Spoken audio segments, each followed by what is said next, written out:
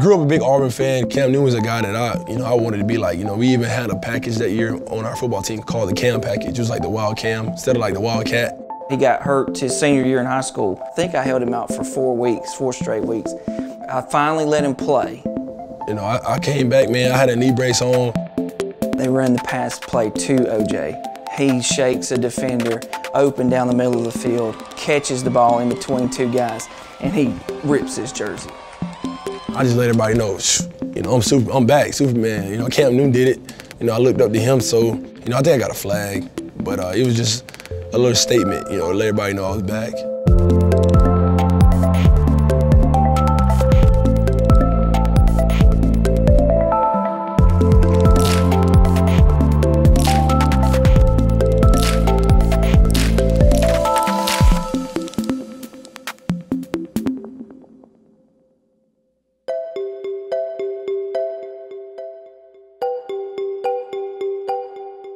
Tocqueville is about 1,000 folks, plus or minus, and it's spread out. It's a farming town, and so there's lots of hardworking folks.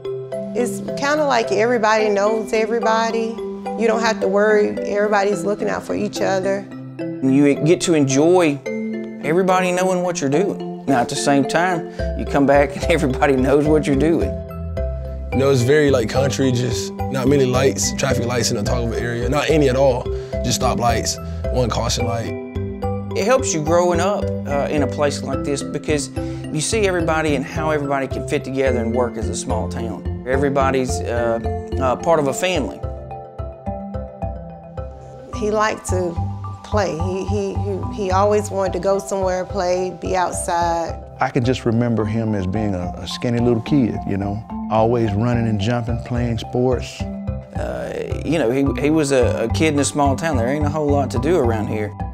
Going outside and riding bikes, just freeze tag, things like that growing up. Something that just kind of to stay out of trouble. I was kind of like an athletic kid, I guess, always around sports and just loved watching TV and seeing athletes and like, I want to do that, I want to try that. When was sports not in play? There's always been something going on. Baseball to basketball to football. I always played two sports at the same time my whole life. Playing football around like 7 or 6, around the same age as baseball. I was pretty good at both. Baseball was his primary passion. He's always very passionate about baseball.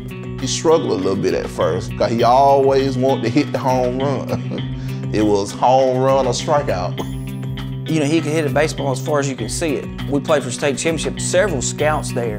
He hit a foul ball. I don't know how long that ball stayed up in the air. I want to say 8, maybe 9 seconds. The average major league pop-up is 7 seconds, but he was very fast at that time. Anyone could tell that he was very talented.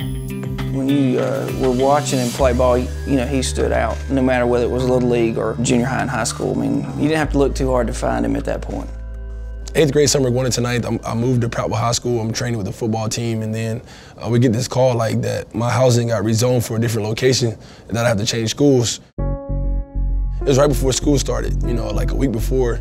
I was doing all the things at Prattville High School, going against varsity guys in 9th grade, like shining, even talking to the varsity coaches about just moving up to see if I wanted to play receiver. So I was kind of upset about that because I had put in all the hard work at Prattville High School the whole summer. And then all of a sudden they hit me with, I gotta leave.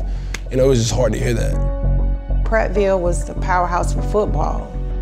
I think they have 2,500, 3,000 students, and we have maybe 300. We're talking about like a 6A, 3-peat, ESPN games, ranked number 1 in the nation at the time. And I go to a school that's like a 1A. There's no way I'm gonna get recruited from this small school. I didn't want to go. At first we were kind of not so excited or didn't know what. We were kind of skeptical about it. We thought about moving into the Prattville area, but O.J. told us, he said, let's see how it play out. And it turned out pretty well.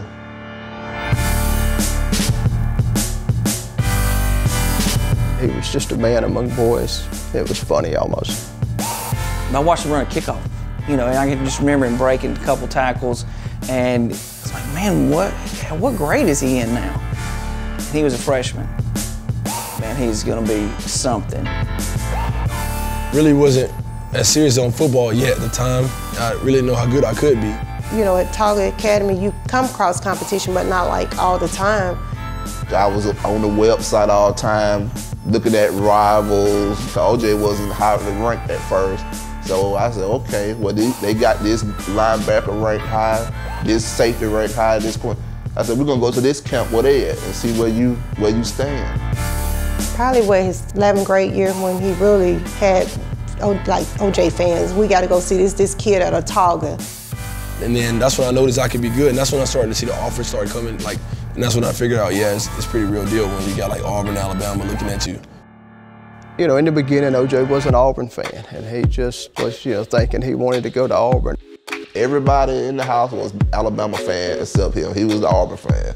When Auburn won the national championship, and the newspaper clipping that came out with the national championship, he hung it on his door. And so we had to walk by that all the time and look at those Auburn pictures hanging up there. We gonna take him to both schools. We're not gonna just take him to Bama. We're gonna take him to both schools, let him make the decision. It just felt like home here at Alabama. You know, the players, they were always, you know, welcoming me with open arms as always a part of the team. And then, you know, as far as the dynasty here, playing for Nick Saban, you can't beat that. Folks that knew him, Auburn fans, didn't matter. You know, Auburn, Alabama here in Alabama is what matters. But, you know, people didn't care. The folks in the town didn't care. They just wanted to watch him on the field because 88 was their guy here from Otago. He didn't have a whole lot of catches throughout the year, but then you know, you see the evidence of his ability in those championship games. I cried the whole game. I mean, I don't know. It's like I just couldn't stop crying. I was so happy.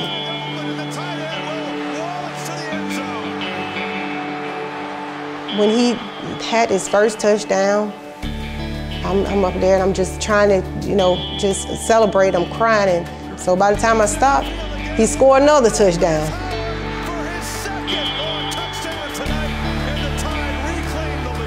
I said, if he get another touchdown, he gonna bust my heart wide open and have a heart attack. Just to see my teammates kind of like, wow, like that's amazing. Like we should have been doing this all year. It was kind of emotional for me, man, because I knew that how hard I had worked all year long, and to finally have that happen at the biggest game of the year was no better feeling than that.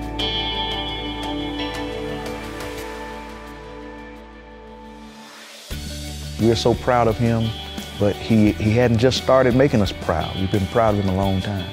Sure enough, we had a parade and we had a fun day for the kids, and he signed autographs. It kind of amazed me to see the number of people that turned out. You know, I don't think the town of Otago has seen that many people. And I mean, I was just happy that I could be able to share with the people that it started with.